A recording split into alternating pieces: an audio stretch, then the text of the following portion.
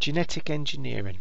I want to explain to you how genetic engineering can be done using the example of producing human insulin in genetically engineered bacteria. There's an advantage to this, whereas previously diabetics would have to obtain their insulin from pigs. You don't get much insulin from one pig. Some people object to taking pig insulin, and it doesn't quite work as well as human insulin would. So genetically engineering bacteria to produce human insulin solves all of those problems. Plentiful supply, no moral or religious objections, and it works far better than pig insulin would. In order to do this, you need to be able to take the insulin gene from a human cell and pop it into a bacteria. So the first step is to locate a fully functional working gene for insulin. All your cells of the body will contain this gene, but it doesn't mean it's actually working. The one place in the body where it definitely is working is inside the pancreas. So we obtain cells from the pancreas to complete this task. Once you've obtained some cells, you then have to extract the DNA. It's a very simple process. So you remove the DNA from the pancreatic cell. Now there's an awful lot of DNA inside one cell. There's about 30,000 genes, and you only need the insulin gene. There's an awful lot of DNA that is actually non-functional or called junk DNA. So in order to proceed with this, we just have to locate the insulin gene. And we can do that by using some enzymes. These enzymes are technically called restriction enzymes.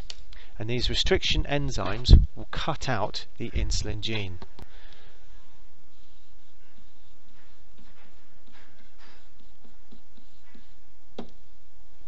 Restriction enzymes. Now, you just can't take the insulin gene and stick it into a bacteria. You need some kind of vehicle to carry the gene into the bacteria, otherwise the bacteria won't take it up.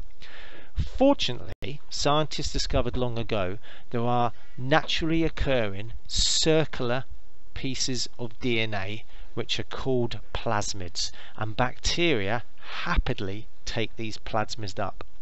So once the plasmid has been obtained, you would also have to cut a piece out of the plasmid so that you can stick the insulin gene in. And the insulin gene should then stick straight into the plasmid. In order to make sure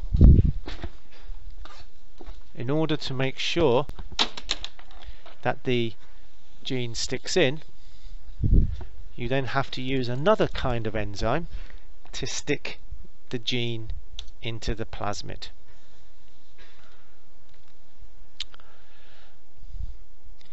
Once you've got the enzymes sticking the gene into the plasmid can now be taken up by the bacteria.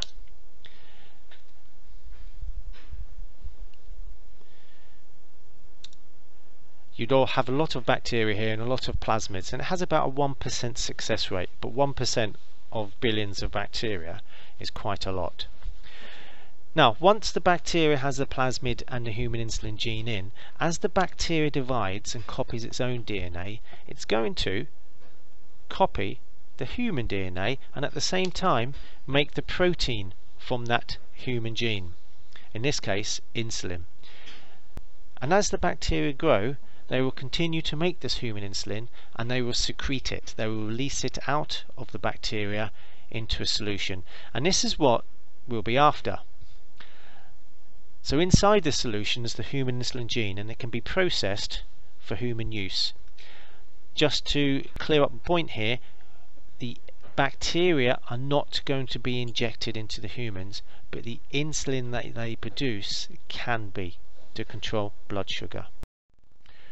Just as a summary, you obtain a pancreatic cell with DNA that you know contains functional insulin gene. You need to cut the gene out using an enzyme. These enzymes are called restriction enzymes. You then have to insert the gene into a vehicle. In this case it's called a plasmid, which is a circular piece of DNA. You stick the insulin gene in using enzymes, and these plasmids will be taken up by bacteria. and once the bacteria is dividing, it will make proteins, including the protein from the human insulin gene, and therefore human insulin will be released by the bacteria, which can be obtained from the solution and injected into people who require insulin, such as diabetics.